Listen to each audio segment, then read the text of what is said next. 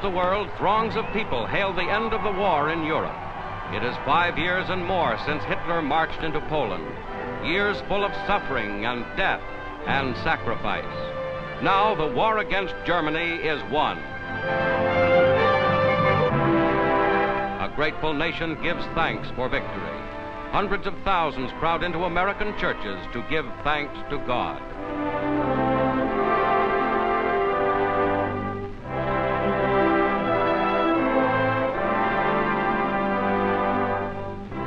President Truman announced the official surrender.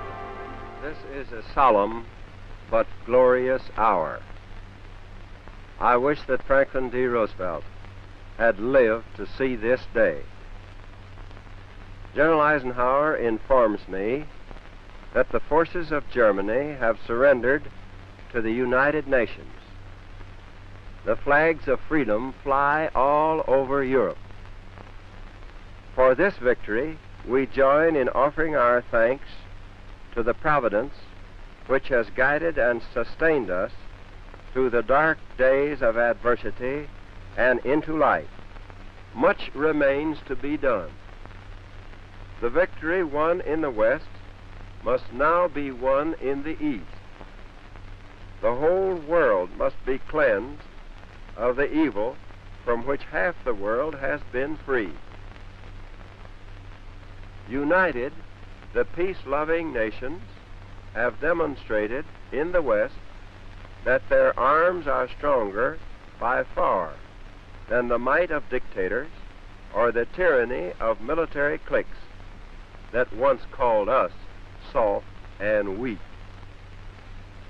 The power of our peoples to defend themselves against all enemies will be proved in the Pacific War as it was proved in Europe.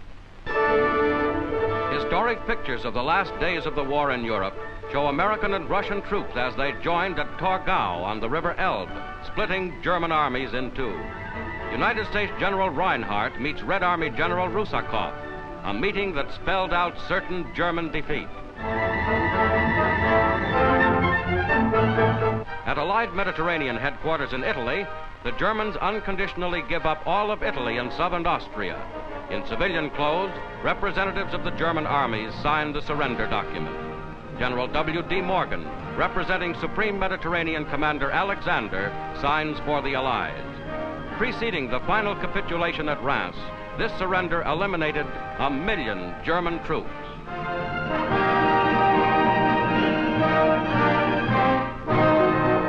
Inside Germany itself, the Allies seized the famous Stadium of Nuremberg, scene of countless Nazi Party rallies. With the capture of this famous southern German city, the American flag flouts out the swastika.